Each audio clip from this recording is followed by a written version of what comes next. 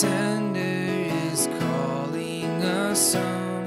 He welcomes the weakest, the vilest, the poor. Our sins they are many, His mercy is more. Praise the Lord, His mercy is more.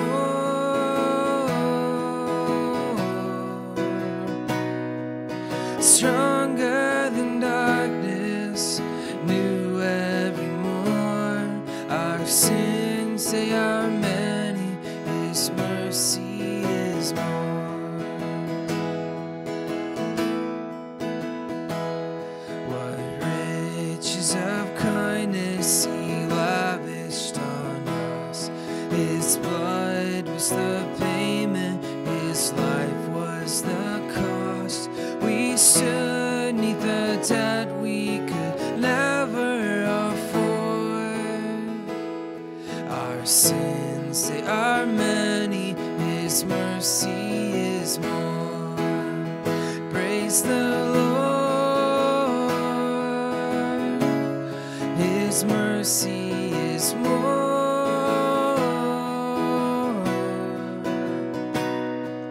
Stronger than darkness, new every morn. Our sins they are many, His mercy is more. Praise the Lord, His mercy is more.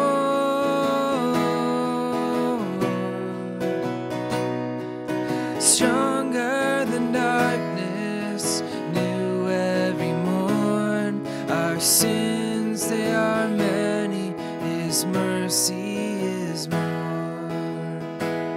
Our sins they are many, His mercy is more.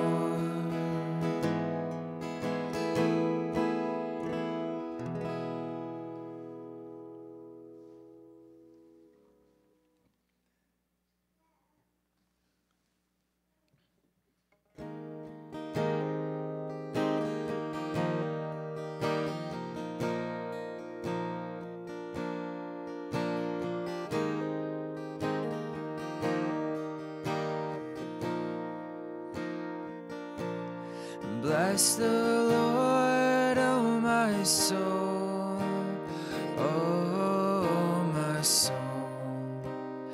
Worship His holy name. Sing like never before, oh my soul. Worship Your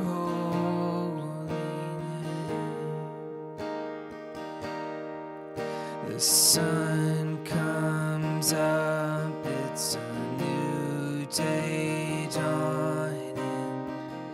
It's time to sing Your song again.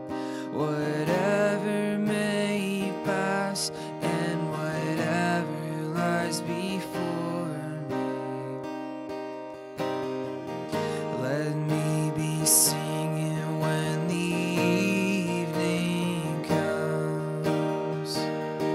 bless the Lord, oh my soul, oh my soul. Worship His holy name. Sing like never before, oh my soul. I'll worship Your holy name. Rich in love and You're slow to anger. Your name is great and Your heart is kind. For all Your goodness I will keep on singing. 10,000 reasons for my heart to bless the Lord, oh my soul.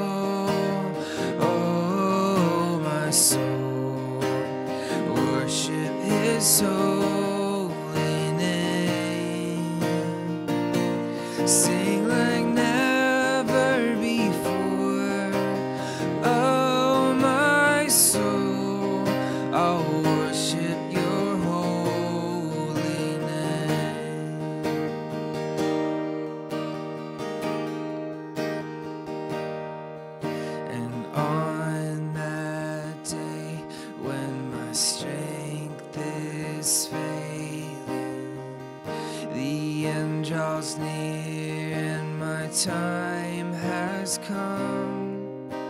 Still my soul will sing your praise unending. 10,000 years and then forevermore. Bless the Lord, oh my soul, oh my soul. Worship his holy name. Sing like never before, oh my soul. I'll worship your holy name. Yes, I'll worship your holy name. Lord, I'll worship your holy name.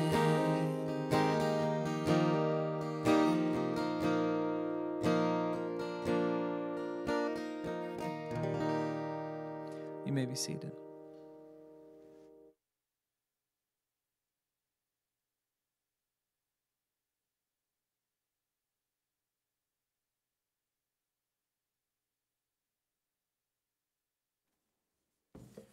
Good morning. This morning we are going to be reading from 2 Corinthians chapter 7, verses 2 through 16.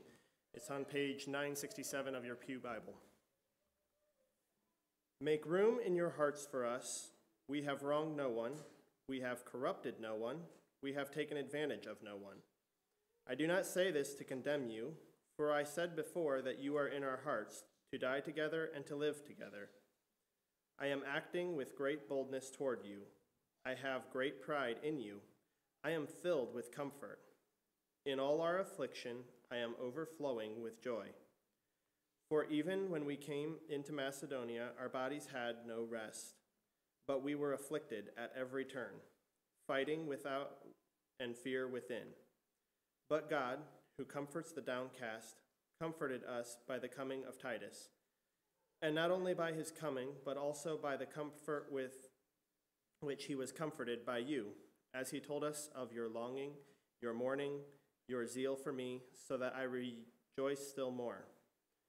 For even if I had made you grieve with my letter, I do not regret it, though I did regret it. For I see that the letter grieved you, though only for a while. As it is, I rejoice, not because you were grieved, but because you were grieved into repenting. For you felt a godly grief, so that you suffered no loss through us.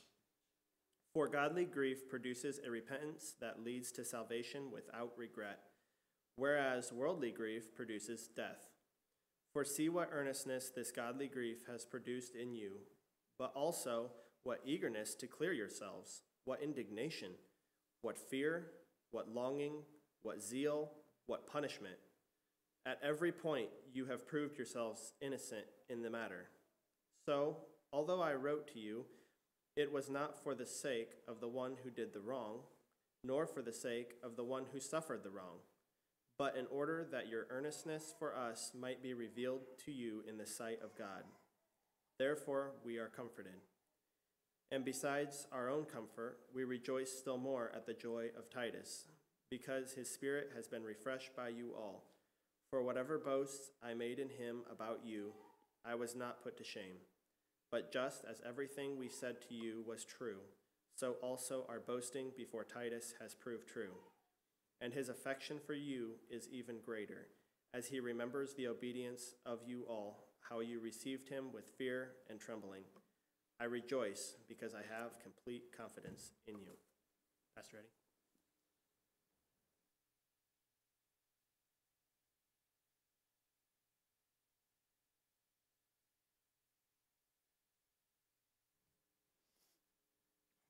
Will you bow your heads with me?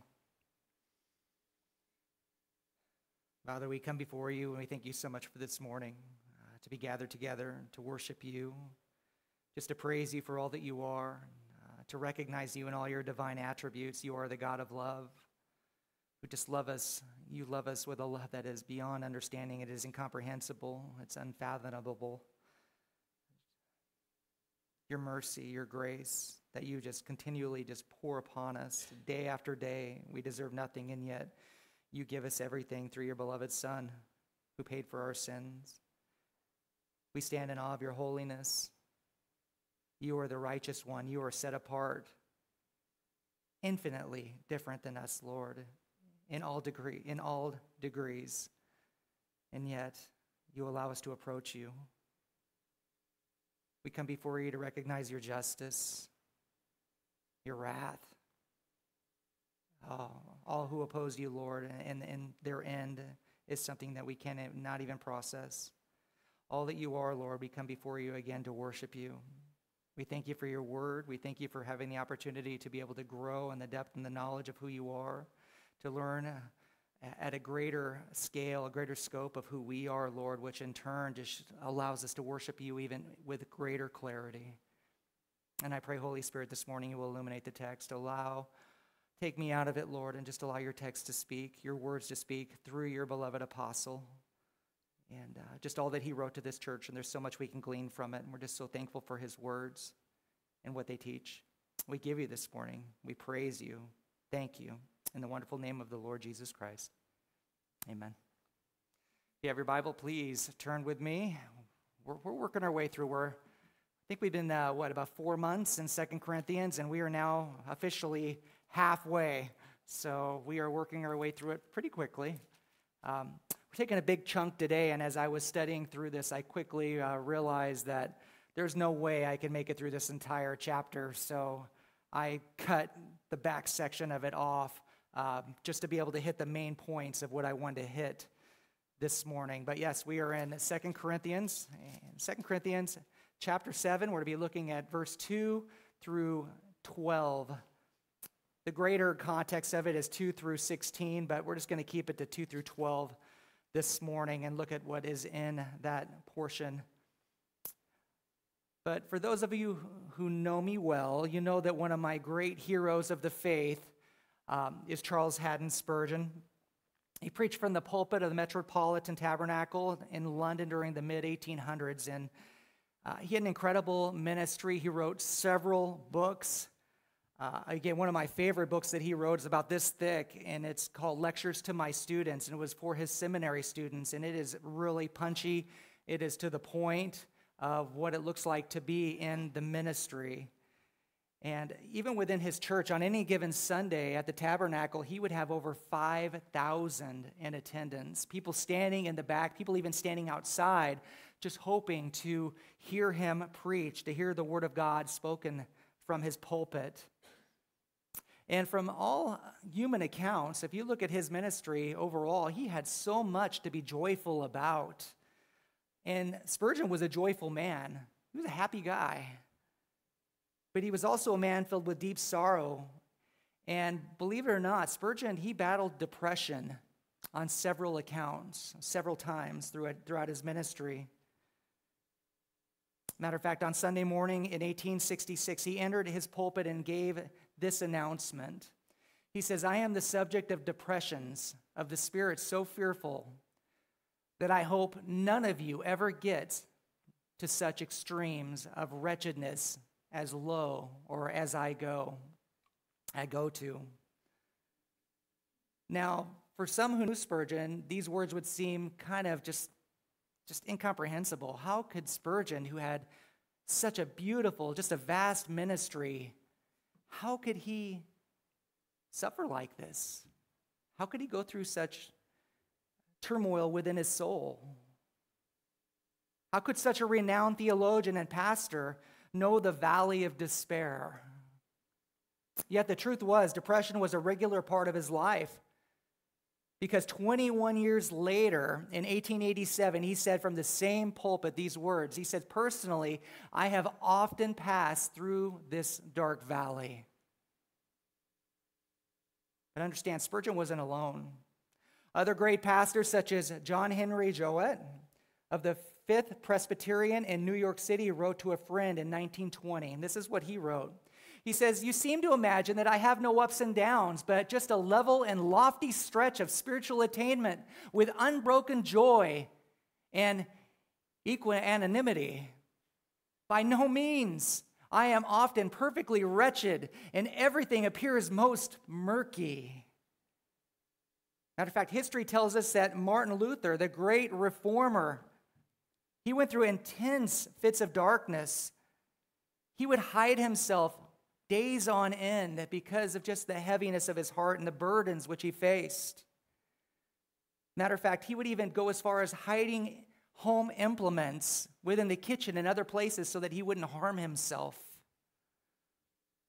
One of these times, his wife, Katharina, entered his room dressed in solid black, which were her mourning clothes.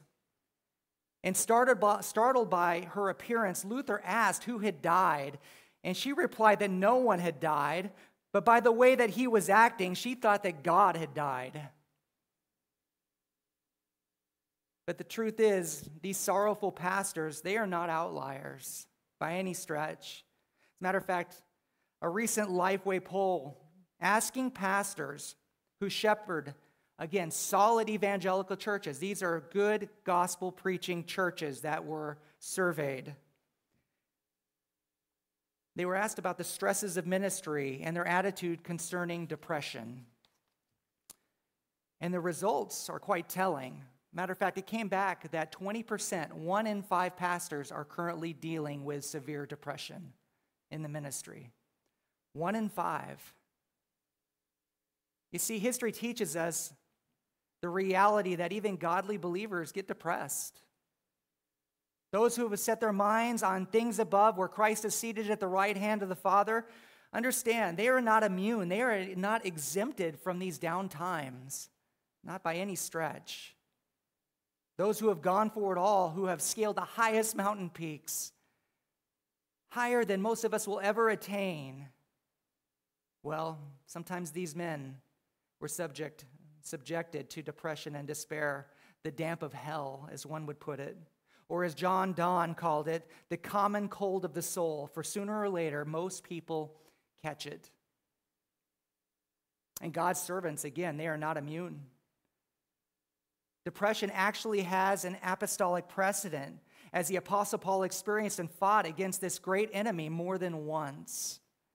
Matter of fact, we're told in verse 6 of the passage before us this morning that Paul gives a self-description that he was downcast. Matter of fact, it's derived from the Greek word tapinos. Tapinos literally means he was going through depression. He was depressed. And Paul understood why he was feeling the way that he did. Look at verse 5. He says, "For even when we came into Macedonia, our bodies had no rest, but we were afflicted at every turn, fighting without and fear within." Now, to understand everything that Paul is going to tell us in this passage, to understand the full, broader context of everything that he has written to us, we have to go back and we need to remember the history. We need to look at the historical context of this. Otherwise, it's not going to make a lot of sense. And not just this letter, but we need to go back to the context of the entire formation of this church and where he has been from the very beginning here in Corinth. You see, the Apostle Paul is the one who established this church during his second missionary journey. He preached the gospel to men and women throughout the city, Jews and Gentiles alike. Many came to faith in the Lord Jesus Christ. And through his faithful ministry, the church of God at Corinth, it was established. It began to thrive. People were coming in from all over the place. They were being redeemed, saved from their pagan lifestyles that they once lived. And we're told that Paul, he stayed in this city for roughly 18 months just to ensure that it was fully established, that everything was going smoothly. He established pastors, elders, leaders to guide, to watch over this church. But then he had to leave, continue on establishing churches in other provinces, other places. And Corinth slowly began to drift. It drifted away from Christ, back towards paganism. It went back to the former way of life, or I should say many within the church began to drift back to their former way of life. Sexual immorality, promiscuity, idolatry, factions and disunity. They began to just pop up within this congregation. And Paul, he got wind of this. He got word, so he wrote them a letter. And we are not sure, theologians-wise, as far as we're not sure what was in this letter because we no longer have it. But what we do know is from 1 Corinthians chapter 5, verse 9, which is alluding to this first letter. And he tells them not to associate with immoral men. He says, stay clear. Get these people out of the congregation. Don't mess with them. Get them out before they really do a work on the church.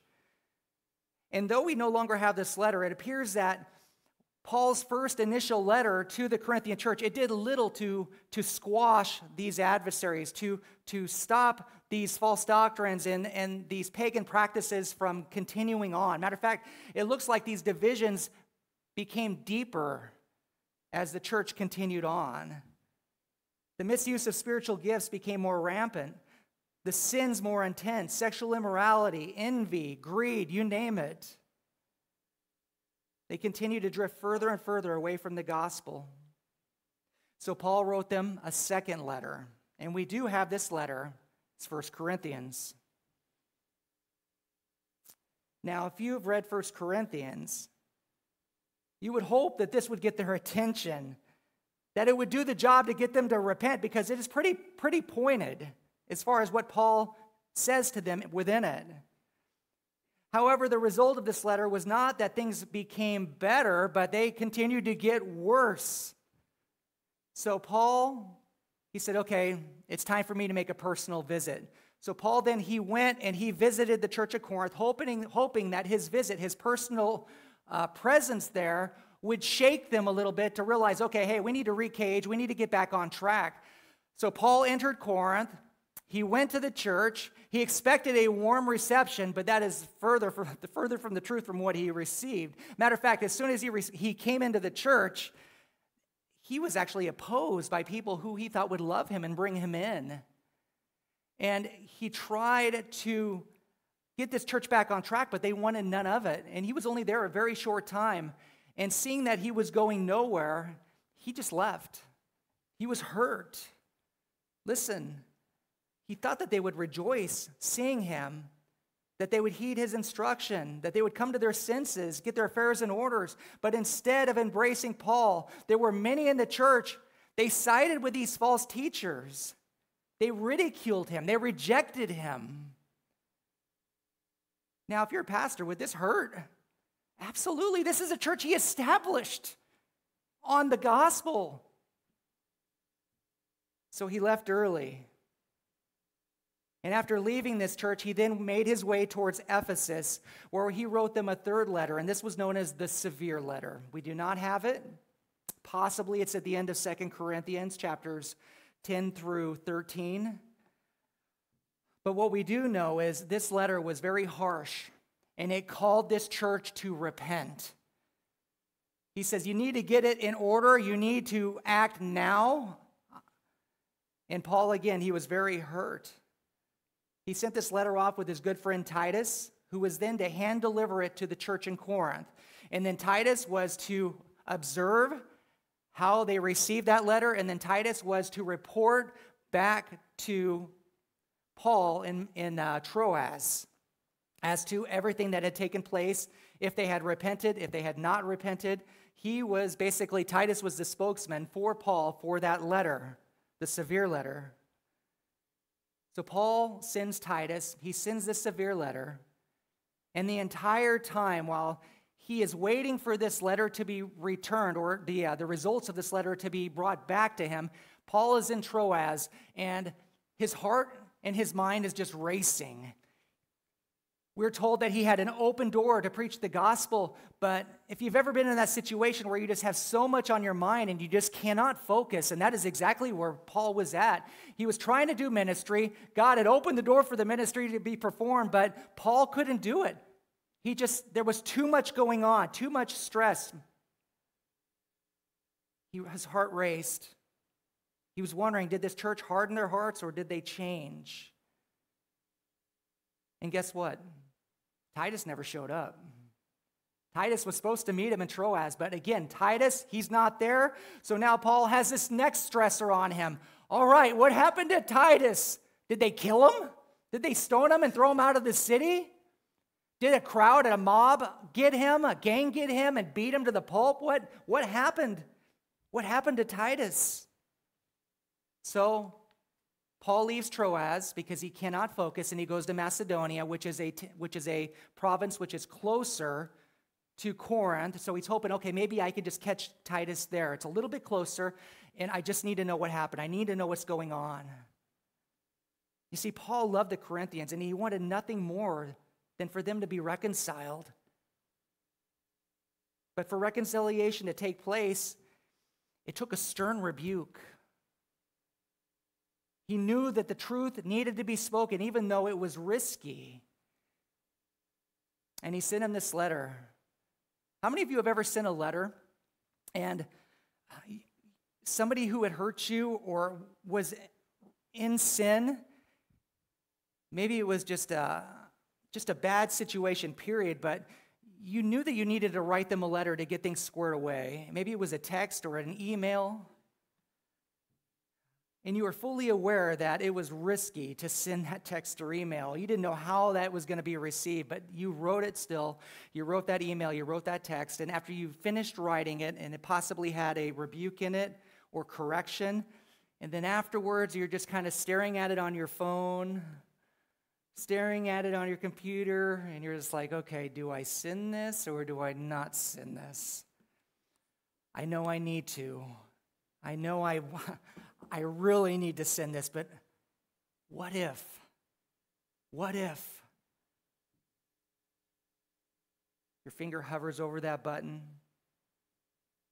and then after that dreaded time comes, then you hit it, send.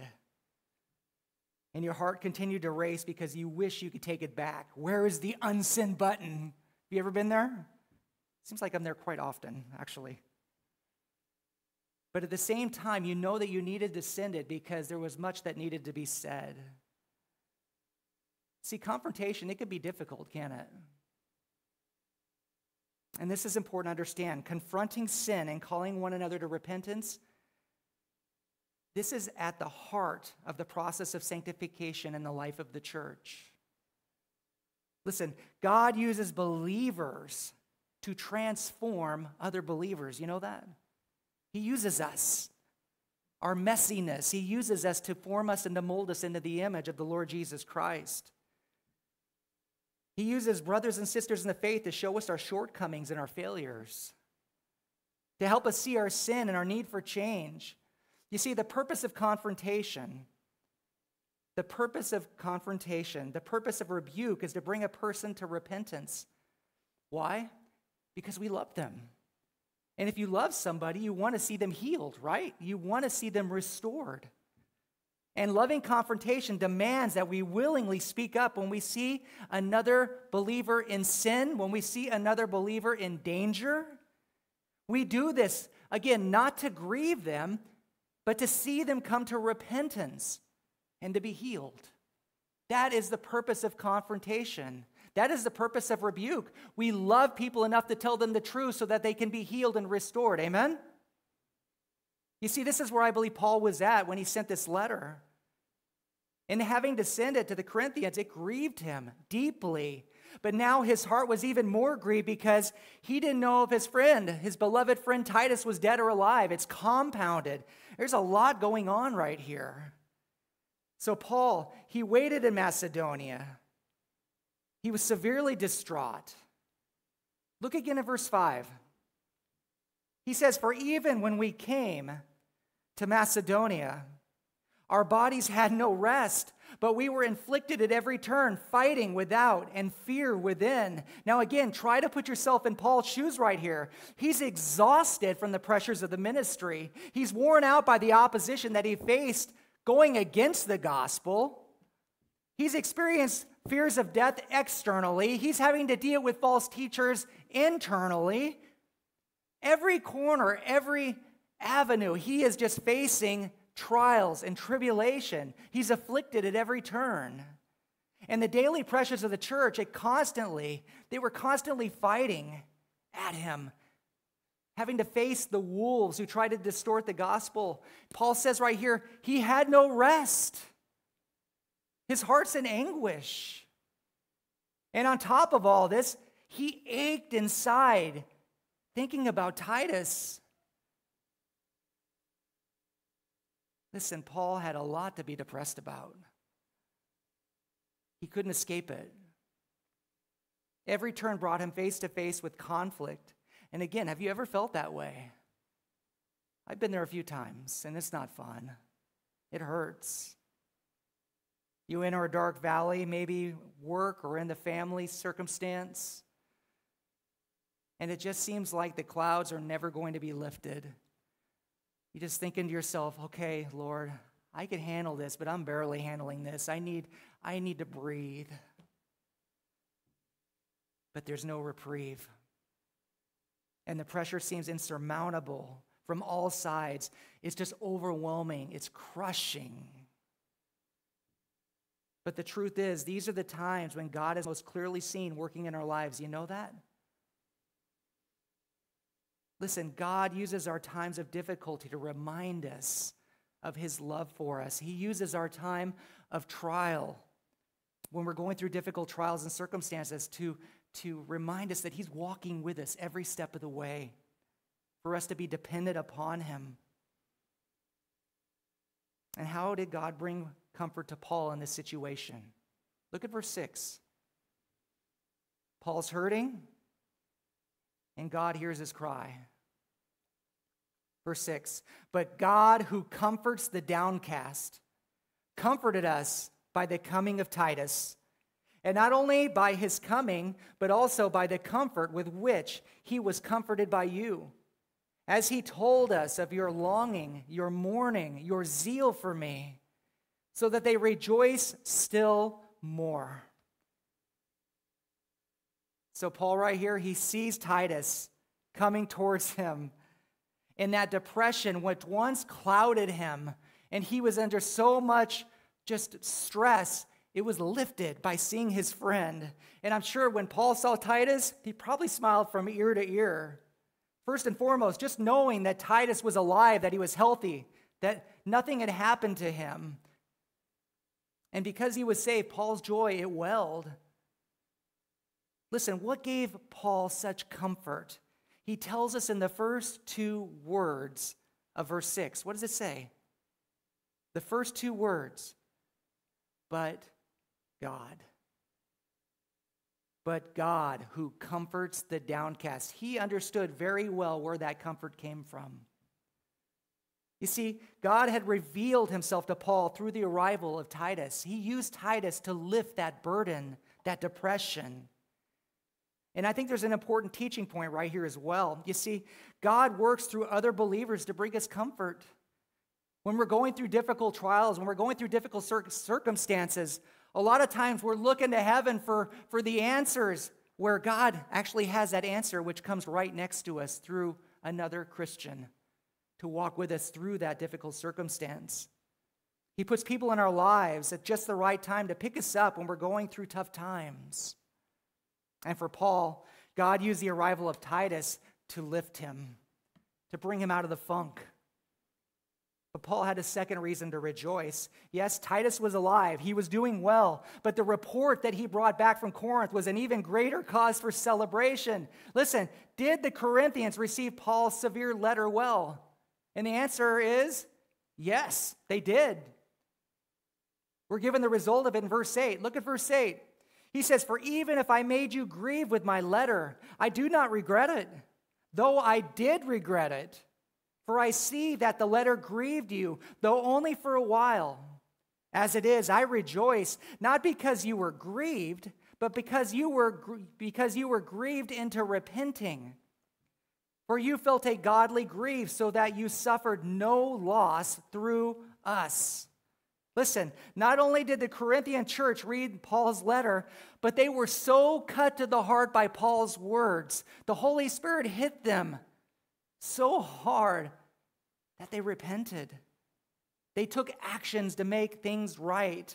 They saw the error of their ways. They dealt with their sin. And they called these false apostles who had infiltrated the church, they called them to account. And Paul says, I rejoice, not simply because you were grieved, but because you were grieved into repenting. You changed. Praise God. Now, this is one of those Christianese terms that we have right here. And we hear it a lot, but yet very few people understand what the word really means. Repent. Repent. When we give the gospel, we call men and women to do what? Repent.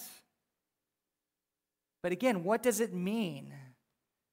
We see it throughout Scripture, specifically the New Testament. We hear people call, repent, and receive the Lord Jesus Christ and be saved. Matter of fact, Jesus himself preached this message. He said from that time, Jesus began to preach saying, repent, for the kingdom of heaven is at hand. You go now to the establishment of the church at Pentecost. Peter, he stands up after being filled with the Holy Spirit of promise, and he gives the first sermon of the church. He tells of the life, death, burial, and resurrection of the Lord Jesus Christ, how Jesus Christ literally was a promised Messiah. He proved it through the Old Testament prophecy, showing exactly who he is. And as he spoke to this vast crowd, 3,000, at least 3,000 men, plus probably a crowd of about 8,000 to 10,000 who he's preaching to, he preaches the gospel and he preaches it hard. And we were told by the time he gets done preaching that the people, they literally are cut to the heart. Matter of fact, Peter, he gives them an uppercut at the end. He says, this Jesus Christ whom you crucified is both Lord and Christ. And when they heard this, again, they were cut to the heart, and they said, Peter, what must we do to be saved? How did Peter respond? Oh, we know because it's given to us in Acts chapter 2, verse 38. And Peter said to them, what? Repent. Repent and be baptized, every one of you, in the name of Jesus Christ for the forgiveness of your sins, and you will receive the gift of the Holy Spirit. What was Peter's message? Repentance.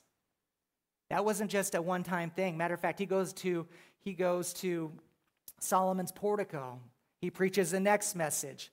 What was his message? Well, we're told, repent, therefore, and turn back, that your sins may be blotted out. Beloved, what was the message of the early church? Receive Jesus Christ through faith and repentance. And again, repent, it comes from the Greek metanoia. Meta means after. Noeo means to understand.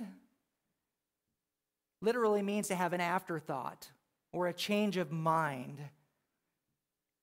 Now, some have tried to say that repentance is simply just that. It's just a mind change, and that's it. It's simply believing a set of facts. If you have believed the facts about who Jesus Christ is, then somehow you've repented.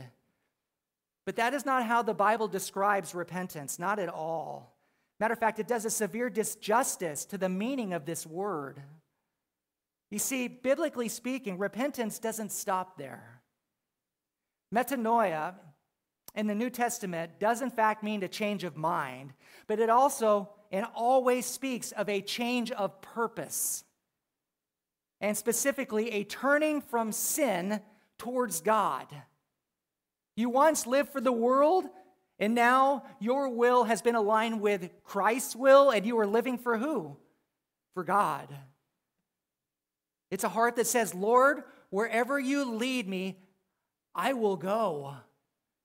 It's the heart of Isaiah that we have in Isaiah chapter 6. Here I am, Lord, send me. I'm yours. You are my Lord. You are my master, and I will serve you wholeheartedly. Now, someone might say, okay, Pastor Eddie, I know repentance is clearly seen in the gospel call. You cannot be saved without repentance. And the Bible makes that very clear. But wouldn't that make repentance a human work that must be done in order to be saved? Wouldn't that be adding works to the gospel of grace?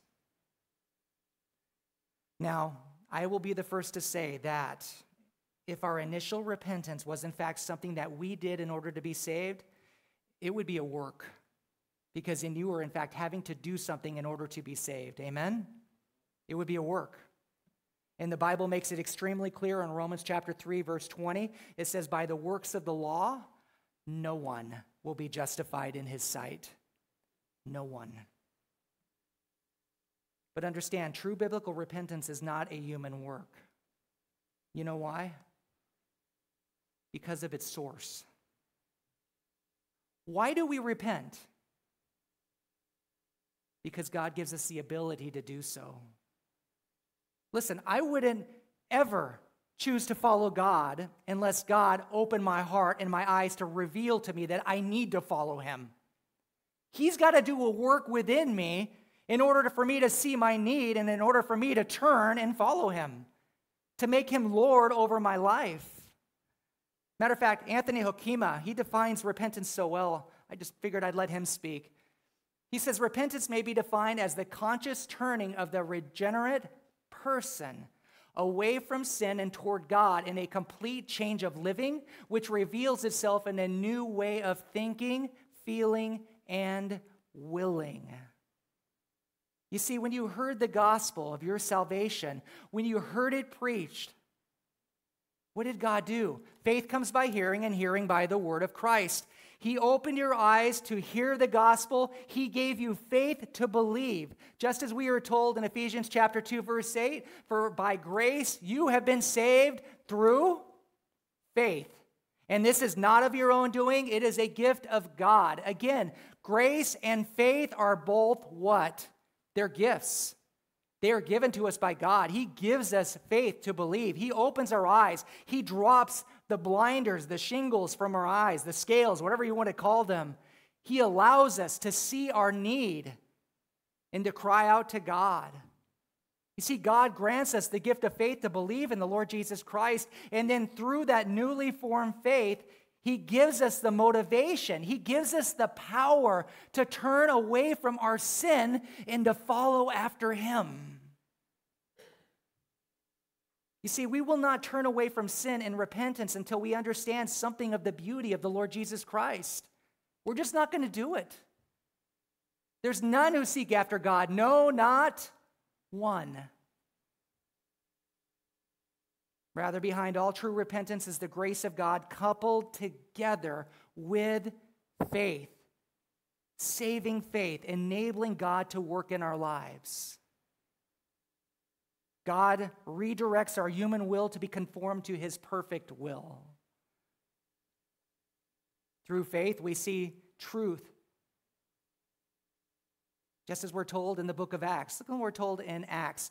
And here in Acts, we have slowly seen the progression. We've seen the Jews receive Jesus Christ at Pentecost. We've seen the Samaritans, which were half Jew, half Gentile. They received Jesus Christ. And then here in Acts chapter 11, we're given the account of how the Gentiles were brought into the faith, how they were brought into the church.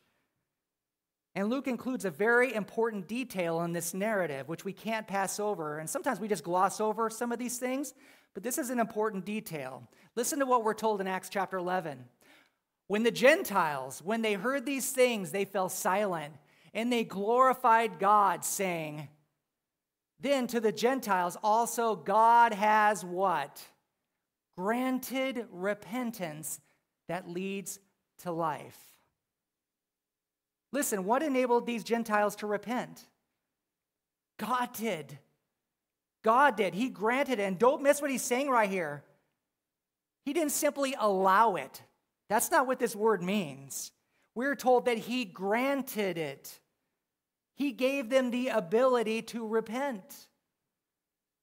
Matter of fact, we're told the same thing by the Apostle Paul in his letter to Timothy, 2 Timothy. He writes, God may perhaps grant them repentance, leading to a knowledge of the truth. Understand, repentance is a work of the Holy Spirit does within us. And again, it is interlinked with our faith. They go hand in hand. You cannot have one without the other. But if God is the one who grants repentance, again, who is the one doing the work? It's God. Initially, for our salvation, it is God. You see, true biblical repentance is a gift from God. Through faith, he convicts us of our sin.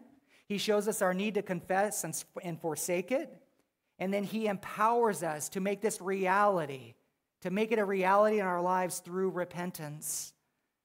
And again, I will say it again and again, faith and repentance are inseparable, hand in glove. They are the two links of a chain, the two links that bind the chain together of our salvation. Someone that says they have faith but have never repented, the Bible makes it clear they are still dead in their sins and their trespasses. You see, repentance is the grace of God working through the Holy Spirit in the heart of the person through faith. And that's exactly what we see here in 2 Corinthians chapter 7. God opened the eyes of the Corinthians to see their need for change. And how do we know that this was true repentance? How do we know that it was the real deal? Because of how they responded. They read Paul's letter of rebuke. They were cut to the heart by the Spirit of God. And Paul specifies the type of grief that they felt. Look at verse 9 one more time. He says, "As it is, I rejoice, not because you were grieved, but because you were grieved into what? Repenting. You changed. For you felt what? Godly grief. Godly grief which leads to repentance." Listen, what was the proof that God was working in their hearts? They were confronted over their sin through the Word of God, and they had a godly grief in response. And so we don't misconstrue what godly grief looks like. Paul goes on to tell us in verse 10. Listen to what he says. He gives us a good definition here. He says, "For godly grief produces a repentance that leads to salvation without regret, whereas worldly grief produces death." Now, he gives us a contrast right here between the two different types of grief which we have. A godly grief and a worldly grief. For those who feel godly grief, the object of their grief is against the sin in their lives. Godly grief comes against the sin, and it recognizes who God is and how that sin has affected their relationship with God, how they have hurt him by their actions. In contrast, those who have a worldly grief, they're not primarily concerned about God's feelings. Rather, they're more concerned about how it affects them. It's all about themselves. Me, me, me. The object of his or her grief is the personal consequence of that sin. Matter of fact, Philip Hughes, he gives great insight to worldly grief. He writes, "It is not sorrow because of the heinousness of sin and the rebellion against God, but sorrow because of the painful and unwelcome consequence of sin. Self is its central point, and self is also the central point of sin. Thus, the sorrow of the world manifests itself in self-pity rather than in contrition and turning to God for mercy." Matter of fact, I think a good example of worldly grief would be the actions of Cain in Genesis chapter 2. If you remember, he was out there and he was going to give his offering to God, and his brother Abel was going to give his offering to the Lord. God accepted Abel's and not Cain's, and Cain became angry at God. He became angry. What did he end up doing? He killed his brother. Now, initially, did he have any grief over his sin? Not at all. But then God confronts him. He calls him out. He's confronted. But what did he try to do? Right off the bat, he tries to minimize it. Am I my brother's keeper? You remember the story? He just kind of minimizes everything, like it's not a big deal. But once God announces his punishment for what he had done, well, at that point, then Cain's attitude starts to change, doesn't it? He was filled with what? Self-pity, sorrow. He cried out to the Lord, "God, this is more than I can bear. How can you do this to me, sending me away?" Listen, he was sad because he got caught and he had to suffer the consequences for his actions. It was a worldly sorrow. But now I want you to contrast his worldly sorrow with godly sorrow, which we see through the life of King David. Now, David, he was a man of God's own heart, but David did some pretty bad things in his life. He lusted after a married woman, Bathsheba. He took it a step further by committing adultery with her.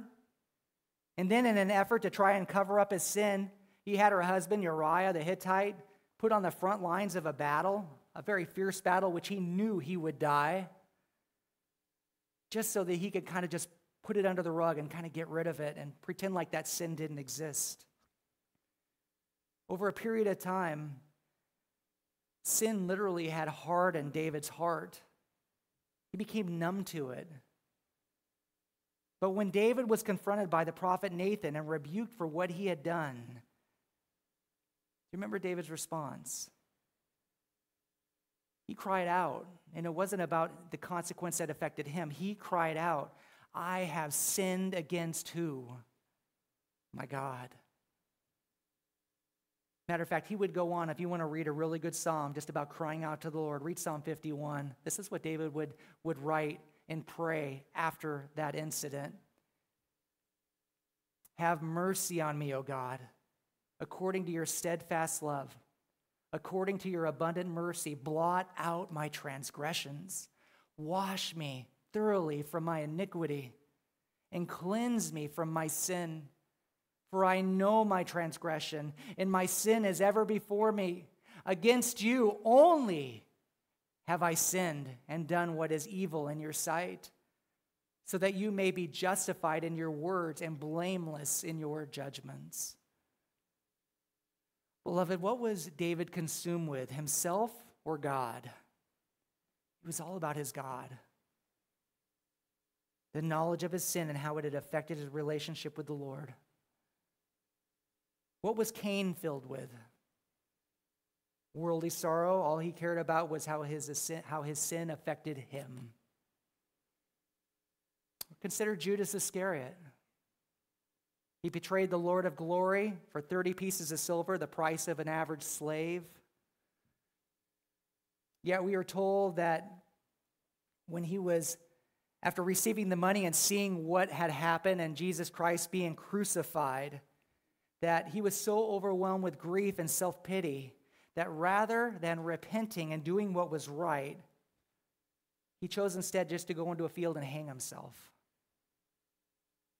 Peter, on the other hand, he betrayed Jesus not once, not twice, 3 times. He denied the Lord Jesus Christ. And he remembered Jesus' prophetic words that he just spoke hours earlier as he ran away and he wept bitterly. But we know that Peter's grief was a godly grief. Why? Because he confessed it. He confessed his sin. He went on to lead a fruitful life, a faithful ministry for the remainder of his years, literally going all the way to his death, serving the Lord. You see, this is important for us to understand. True biblical repentance will always lead to lasting change. That doesn't mean that we're not going to repeat that sin. That doesn't mean that we're not going to go through difficult times, because we are sinners saved by grace. But it means that there is a true progression of faith. We are continuing to walk in the faith, and we're growing day by day, repenting day by day. Or if I could put it another way, godly sorrow will always produce fruit in our lives. Starting with confession, seeing our sin as God sees it, learning to hate our sin as God hates it. And yes, God hates our sin.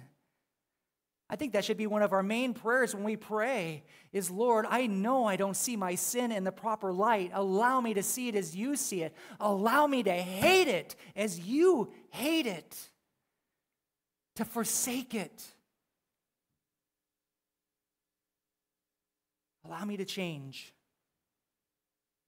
Beloved, if we are truly repentant, our hearts will ache over our sin and how we have hurt God.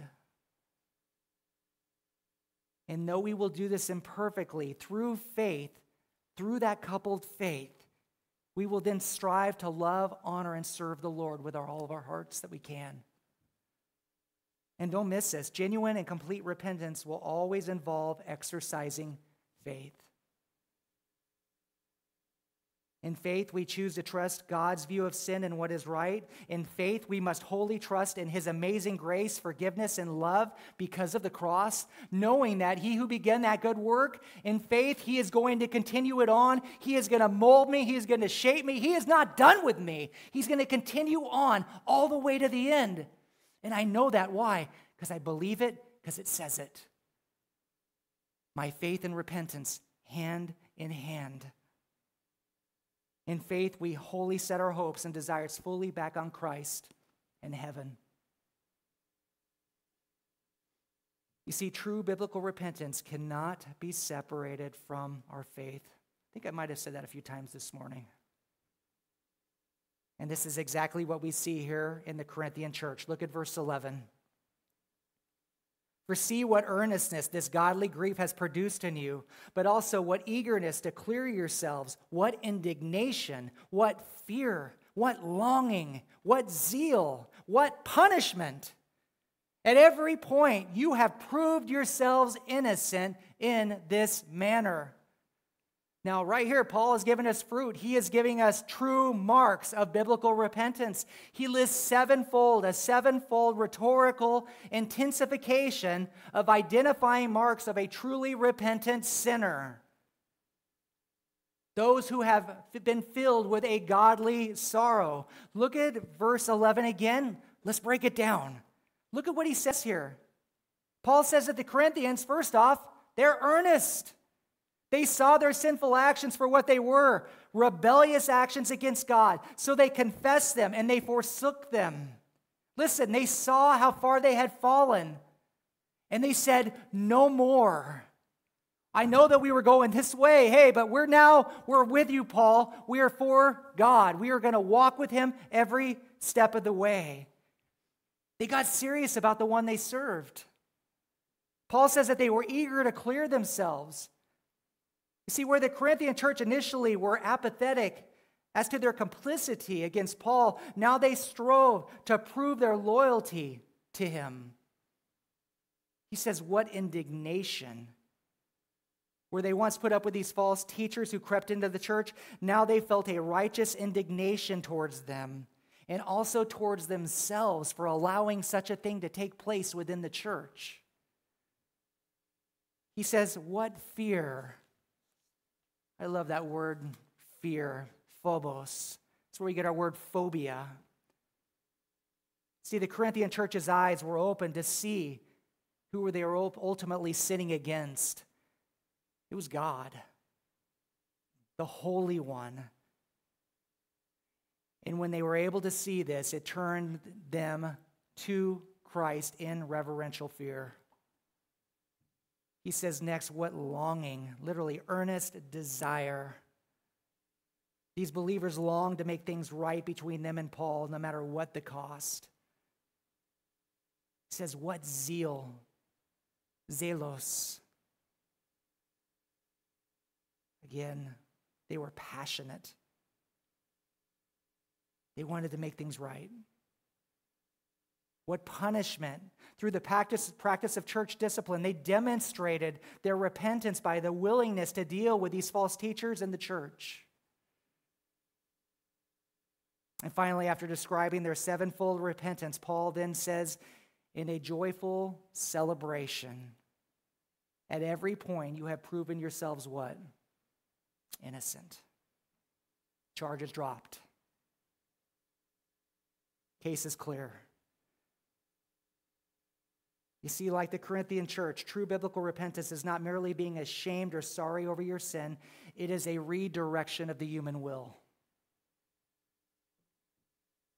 True repentance will cause us to act, to actively forsake all unrighteousness and then pursue righteousness, to seek reconciliation with God and others. You see, true repentance alters our entire character, our entire nature. This is a lengthy quote, but I thought it was really good, so I put it in. But listen to what Dr. Martin Lloyd-Jones said. He says, repentance means that you realize you are guilty, vile sinners in the presence of God, that you deserve the wrath and the punishment of God, that you are hellbound. It means that you begin to realize that this thing called sin is in you, that you long to get rid of it, and that you turn your backs on it in every shape and form. You renounce the world, whatever the cost, the world in its mind and its outlook, as well as its practice, and you deny yourself, and you take up the cross, and you go after Christ. Your nearest and dearest and the whole world may call you a fool or say you have religious mania. You may have to suffer financially, but it makes no difference. That is repentance. You see, true biblical repentance is a call for us to see our sin for what it is: wickedness and rebellion against our Creator. And then discarding it from our lives, casting it as far away from us as we can, and then clinging to Christ and His righteousness to save us. Wholehearted devotion to live for Him daily. Understand, it's not simply a mental activity, but it's a change that affects every area of my being.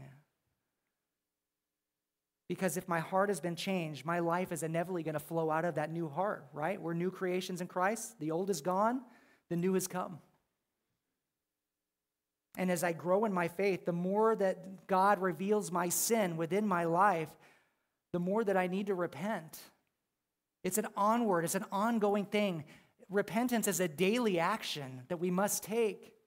It's not a one-time act at our conversion. That's the initial. But from that point, we repent daily, turning to Christ, acknowledging our sin, hating our sin, confessing our sin, and forsaking our sin. You see, true biblical repentance, it's a lifelong work. It's a lifelong work. It initially takes place when we come to faith in the Lord Jesus Christ for salvation, which is all of God, Him doing the work to open our eyes.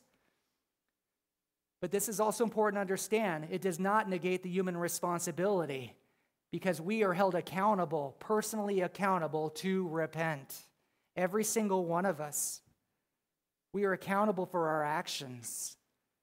Understand, repentance is a progressive, lifelong work that we actively pursue through the power of God's Spirit. Some have described it as a synergistic effort, meaning that it's our responsibility after we are saved to continue on this path, coupled with God, who is making it a reality within our lives. And we do see this within Scripture. Matter of fact, in Philippians chapter 2, verse 12, we're told this: "Therefore, my beloved, as you have always obeyed, so now, not only as in my presence, but much more in my absence, work out your salvation with fear and trembling." In other words, continue on the path of repentance. Continue just to strive for godliness, for holiness. That's the human side of the equation. But then Paul follows up in verse 13 with the God side of the equation. "For it is God who works in you both to will and to work for His good pleasure." Working both sides, human responsibility, the divine responsibility, working hand in hand as we go down this road of sanctification. Now, again, I think this is a good place to conclude because there's just so much here. But my question to you this morning is simply this: seeing the biblical aspect, definition of repentance, have you truly repented? And if you are a believer, are you repenting? Here are some good questions to ask yourself throughout the week. Do you think differently about God? Do you think differently about God? Do you see that God, rather than you, must be at the center of your existence? Do you feel sorrow over your neglect of God? Are you growing in your understanding of His glory and worth? Do you see how beautiful and how marvelous and how wonderful he is, and he just becomes sweeter and greater day after day. Is the aim of your life to know him? How about your sin? Do you see your sin as vile, revulsive, as an offense to God? Do you see your sin as God sees it and hate it as he hates it? Do you feel regret and shame over your sin? Or do you minimize it? Do you have a true godly sorrow over your sin? Do you long to be free from the condemnation and bondage to your sin, where we will finally be in heaven and finally free from just the weight of all this gunk that we have to deal with? Are you determined to confess your sin and to turn to God for mercy and cleansing? How about in the realm of your salvation? Do you fully agree that you cannot do anything to merit your salvation, that can only return to his presence through the person and the work of the Lord Jesus Christ? Do you acknowledge that your best deeds, your best works are nothing more than filthy rags in his sight? Have you rejected all hope in your own righteousness? Cast it. Friends, if you are able to affirm these questions, and if these things are growing realities in your life, that doesn't mean you're living them perfectly, because none of us are. But if they are growing realities in your life, it's a good indication that you are a new creation in the Lord Jesus Christ. And God is doing a work in and through you right now, conforming you to the image of his Son. But if these things are not true in your life, and you can't give an affirmative answer to these things, continue to seek him. Pray to him for his mercy, to feel his mercy, to know his mercy and forgiveness. Continue to seek after God in his word and through prayer. Cry out to him for his grace and draw near in his word until he has brought about this change in your heart. And no matter how long it takes, don't stop. Keep going. Keep going. Be persistent, like the persistent widow. You just keep going and you keep going and you keep fighting until he just makes that a reality. Maybe you're here this morning and you are a true believer, but you have let certain sins take over in your life. The world may have stepped in and it's stolen your joy. The love and passion that you once felt for Christ, it's dwindled and you don't feel as close to him as you used to. Well, Jesus is calling out to you the same this morning. He gives us the same words that he gave the church of Laodicea in the book of Revelation. And again, it was written to the church. It was written to believers. This is a plea to believers that we are told in Revelation chapter 3. Jesus speaks to the church and he says this: "Those whom I love, I reprove and discipline. So be zealous and repent. Behold, I stand at the door and knock. If anyone hears my voice and opens the door, I will come in to him and eat with him, and he with me. The one who conquers, I will grant him to sit with me on my throne, as I also conquered and sat down with my Father on his throne." See, Jesus' point is simple right here. He loves you more than anything, more than you could ever imagine, and he desires to walk with you intimately, closely, daily. Come back to your first love. Confess your sins to him. Praise him for his faithfulness, for his goodness, knowing that he will never leave you. He will never forsake you. Worship him for the work that he has done for you on that cross. Take some time to really take inventory and to remember what it cost for you to be forgiven and made new. This is the first Sunday of the month, and we're going to be partaking of the Lord's Supper. And just to take some time, again, just to bow your heads and confess your sins to the Lord and remember all that he has done for you. And maybe you need to do some repenting. I know we all do, bottom line. We all have things in our lives which we know we need to confess and forsake. I just want to ask you and ask the ushers to come forward, but just take this time and again, just praise God for his faithfulness and what he has done and how he has freed us from our bondage, our slavery to sin, but also to confess our sins, for he is faithful and just to forgive us our sins and cleanse us from all unrighteousness. Just worship him. Thank him.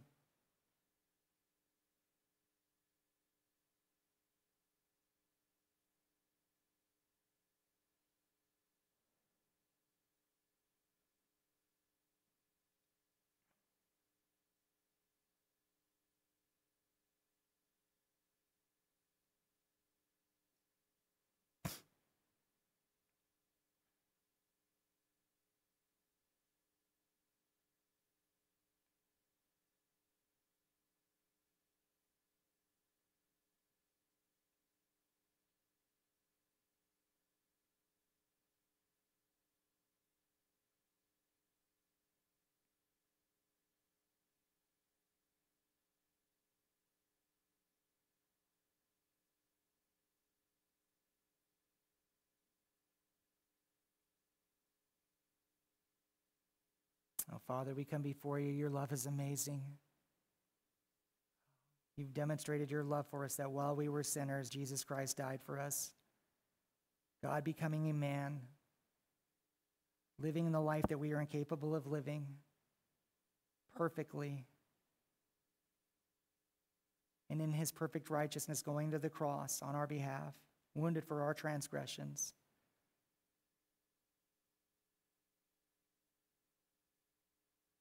We just stand in awe of you and what you have done for us, Lord. You have broken down the wall of separation, the barrier, the hostility that existed between us and you. You have made us new. You've done everything for us, Lord. All we can simply do is say thank you. And we do. We praise you. And I thank you so much for the love you have shown us, the mercy that you have shown us, the grace you have poured out upon our hearts, grace upon grace. We come before you this morning to remember the work of your Son that he did for us on our behalf. His blood has washed us.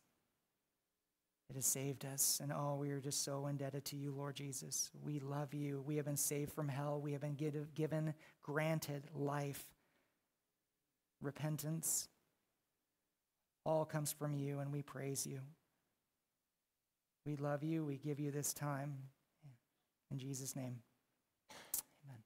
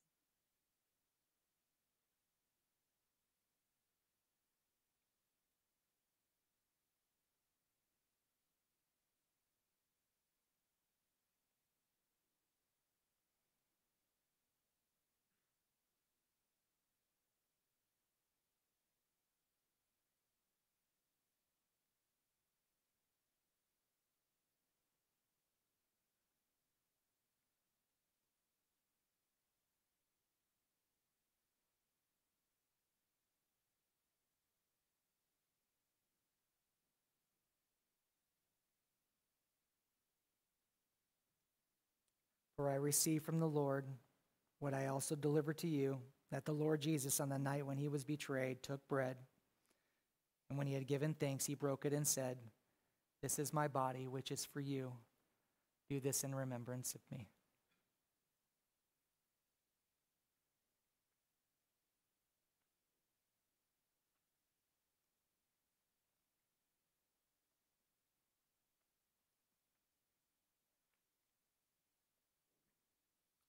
In the same way, he also took the cup after supper, saying, "This cup is the new covenant in my blood. Do this as often as you drink it in remembrance of me."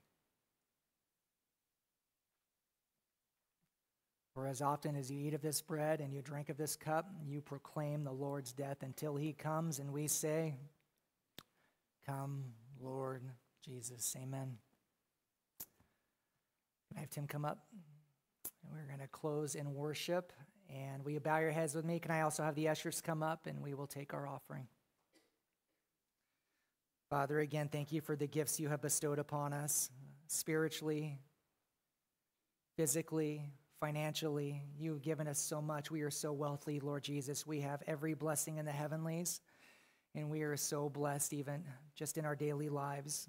And right now, we just come before you, and we just thank you so much for what you have provided for us, and we just give back to you just in a heart of gratitude for all that you have done. And again, to you be the glory. We love you and we praise you in Jesus' name. Amen. Would you stand? We'll sing.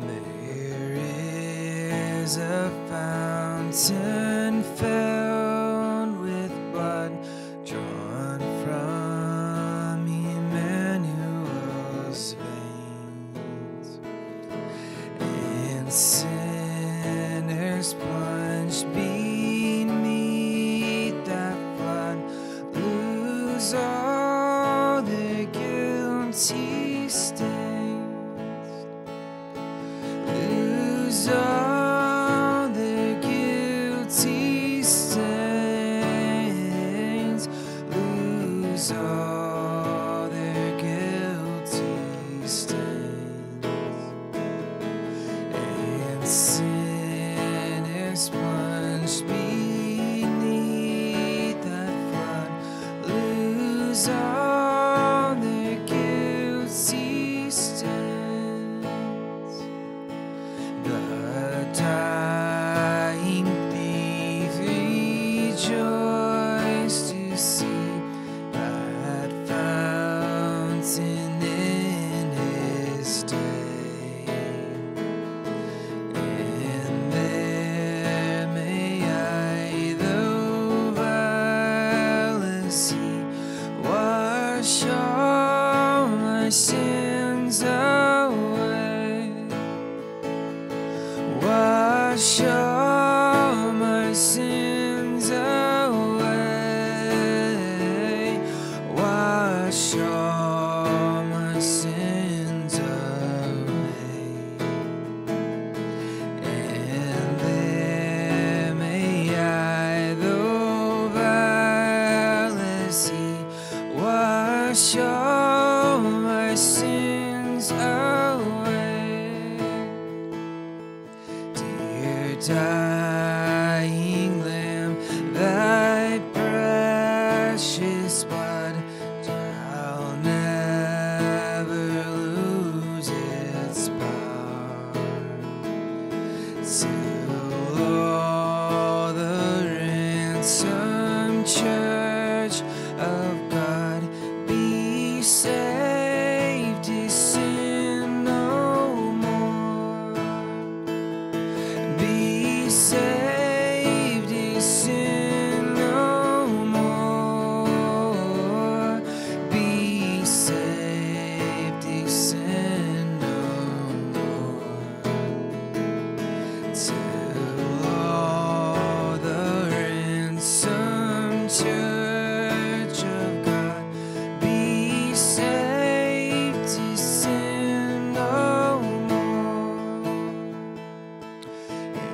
sins by faith. I saw the stream by flowing wounds supplied.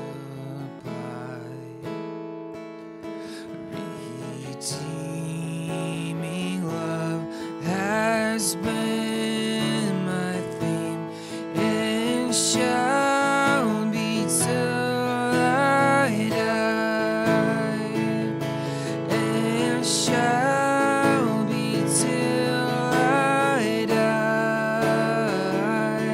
and shall be till I die.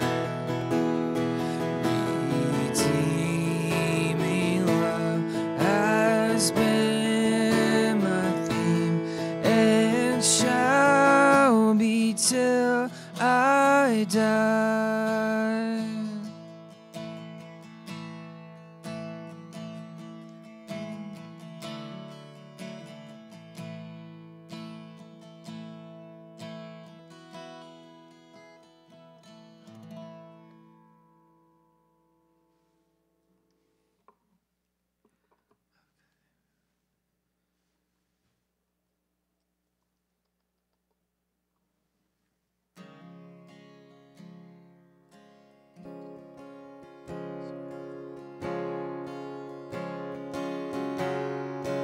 Blessed assurance, Jesus is mine. Oh, what a foretaste of glory divine, heir of salvation,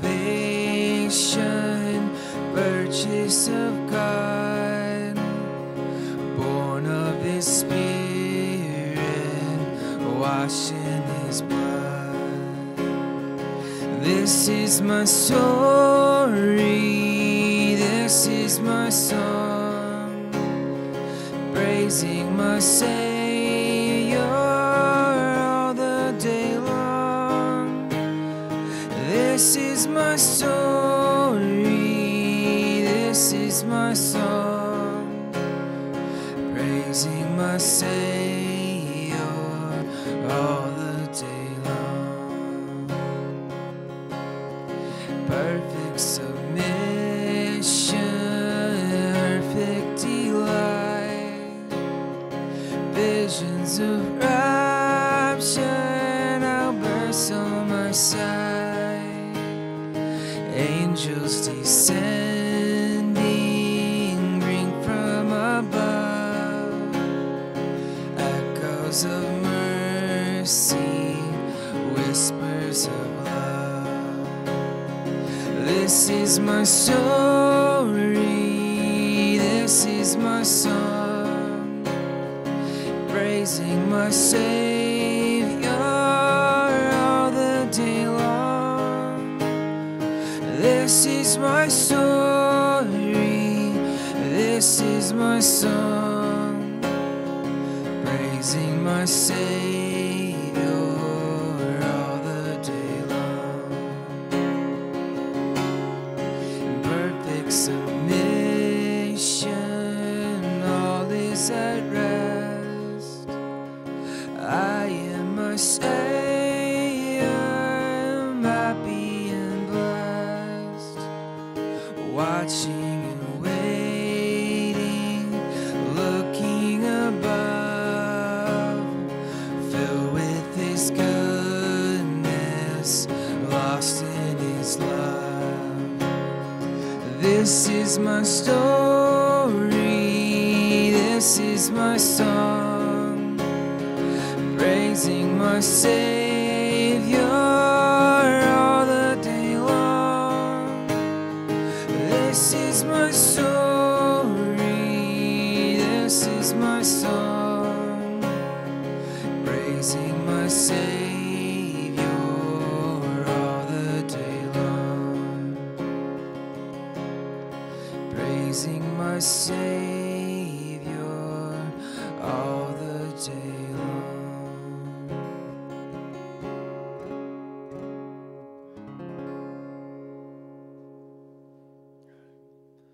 Let's pray together. Father, we thank you again just that we have the ability, the opportunity, and the privilege to meet here each morning. The same goes for today. We thank you for this body. We thank you for your word. We thank you for the truths that we've heard today. Lord, I pray that they would sink deep in our hearts and not just something that would go out of our minds as we leave this place, but that we would think on them throughout the week.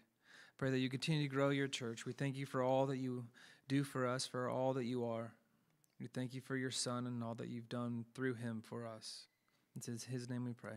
Amen. You are dismissed.